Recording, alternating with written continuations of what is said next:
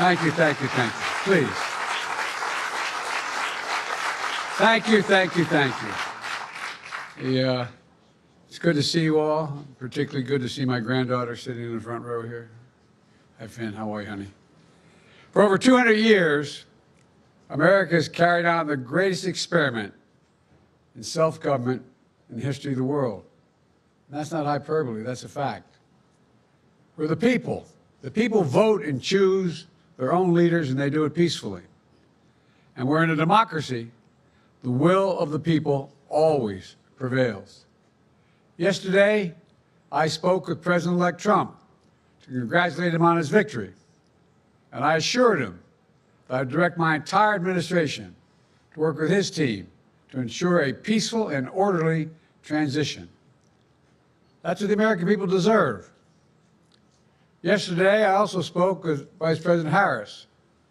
She's been a partner and a public servant.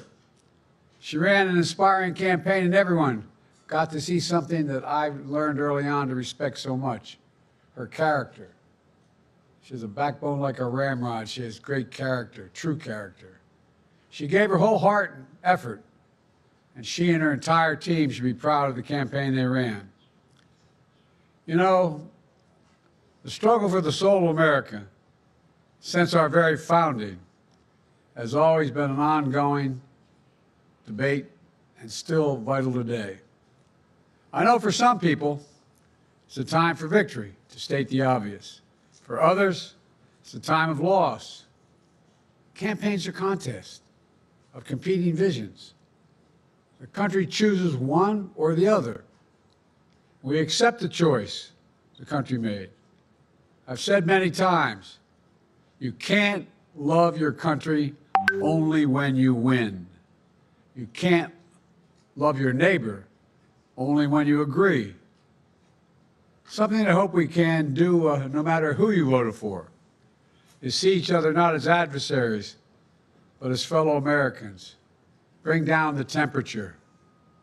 I also hope we can lay to rest the question about the integrity of the American electoral system. It is honest, it is fair, and it is transparent. And it can be trusted, win or lose. I also hope we can restore the respect for all our election workers who busted their necks and took risks at the outset. We should thank them.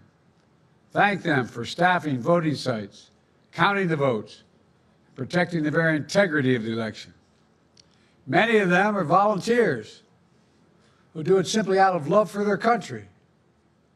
And as they did their duty as citizens, I will do my duty as president. I'll fulfill my oath, and I will honor the Constitution.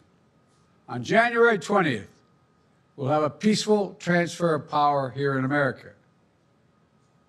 To all our incredible staff, supporters, cabinet members, all the people who've been hanging out with me for the last 4 years, God love you, as my mother would say.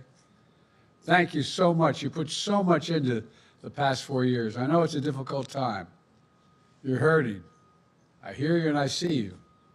But don't forget all that we accomplished. It's been a historic presidency. Not because I'm president, because what we've done, what you've done. A presidency for all Americans. Much of the work we've done is already being felt by the American people, but the vast majority of it will not be felt over the next 10 years.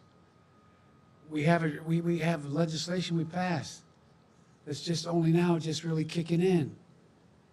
We're going to see over $1 trillion worth of infrastructure work done, changing people's lives in rural communities and communities that are in real difficulty, because it takes time to get it done.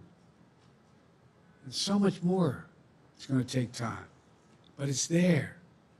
The road ahead is clear, assuming we sustain it. There's so much we can get done and will get done based on the way the legislation was passed.